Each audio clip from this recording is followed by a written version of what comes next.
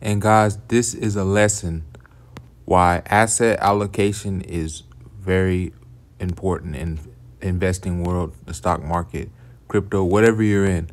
So this is the Wall Street Bets Facebook group I'm in, and here it is. This guy's down $1.9 million. There it is. Just like, this is why you don't invest and speculate more than you can handle. So maybe this guy, I'm not sure if this is life savings or what, but to be down that much, I'd be sick right now if I lost my whole portfolio on one move. But asset allocation is why you put your investments in certain areas where you're just gonna let that grow. I only use maybe like 1% of any money I put in the market to speculate.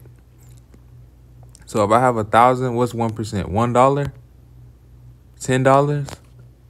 Like, I'm gonna speculate very little because I'm not good with taking losses. I know that. That's why long-term dividend investing or high growth long-term investing.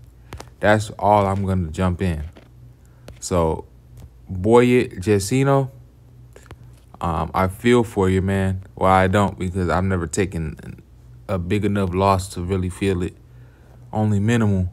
But let's see what the comments are saying. Wow, and everybody's joking them, man. Some people are saying it's fake. Even if it's fake, someone lost it.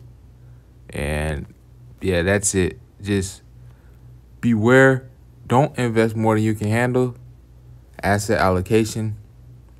And be careful. Like, share, and subscribe. I'm out.